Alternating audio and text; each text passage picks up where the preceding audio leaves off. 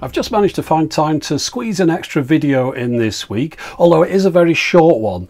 Now, last time I did some short videos, I got a lot of complaints. People don't seem to like short videos. They'd rather have no video than a short video. So if you don't like this, let me know and I won't do any more like this. However, I'm just going to spend the next 2 minutes talking about things you can do for wall art. You see these things over here? People are always going on about these. The person on the left is a Fembot out of the $6 Million Man / Bionic Woman. I think that was out of the episode Kill Oscar, which was a crossover between the two series. But people often ask me, what's that on the wall? And it's just something that really creeped me out as a kid, so therefore obviously I have to put it up on the wall just to remind you of that for some reason. That was a picture off eBay. Now the thing next to it, obviously Back to the Future. Everyone goes on about that. Oh, what's that Back to the Future poster you got? Well, it's not a poster, it's a LaserDisc. It's the Japanese LaserDisc. And the reason I got this one is I like the typography. It's the familiar Back to the Future logo, but done in Japanese writing. It just makes it a little bit more interesting, I think. So the rest of this video is on that theme. I'm going to show you something, how you can do it, put it together very quick. It won't take much of your time, and if you don't want to watch this, then press stop now and then you won't have to watch this short video. So if you're still here, let's get going.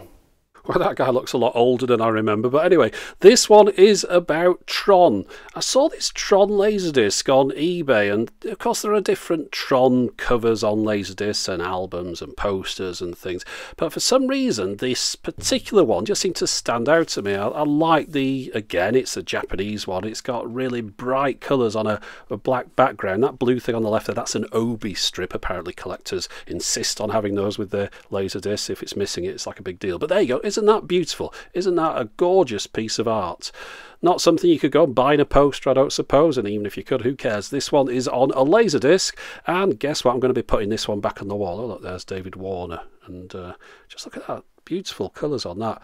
Now, of course, I'm not going to play this LaserDisc, even though I could, because I've got Tron in a nice HD Blu-ray version. No point going back to this, but if I ever wanted to, it's there. I don't know why that would happen, though.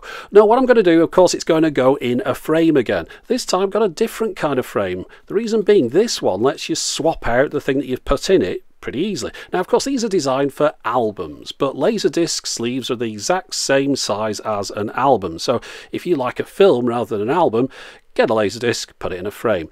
Now, I've took it out of the box and a couple of little rubber bits have fallen off the back here. I don't know if this is old stock. The glue on those seems to have dried up, so just quickly put a bit of Gorilla Glue on there and stick those down. Those are sort of rubber pads to push against the wall so the thing doesn't move around and also doesn't scratch on your wall. So what you do is here, you lift it up a little bit and it tilts out, and that's where you'd pull your album out. And I'll just show you standing up here. So up and then down like that, and then you slot your album itself, I should say, in from the top. Very simple little thing. As I say, it's a very quick video, this one. The front will come off completely, which you need to do to mount it on the wall. There's one hole in the top there, and it comes with the appropriate mounting screws. As you can see here, there's a little washer that stays on the inside. So just mark a hole on the wall, drill a hole 6mm, put your little plug in there, put the plastic frame back on the wall and screw it to the wall. Simple as that. Now, it is just one screw on there, so it could be sort of swiveled around a bit, so you might want to sort of put some tack type stuff behind to hold it to the wall. But you just get your LaserDisc or album, whatever you want, stick it in there, pop it in like that. And if I want to swap that out in the future because it gets a little bit old, I'm a bit bored with it, very easy now just to stick a different LaserDisc in there. So if you want to get hold of a film that you really like the look of, obviously LaserDiscs on eBay, there's loads of them there. If you want this particular frame, it costs more than the ones that you don't change easily, but I've got links to that. It's on Amazon in the UK and the US. But that's it for the moment. As always, thanks for watching.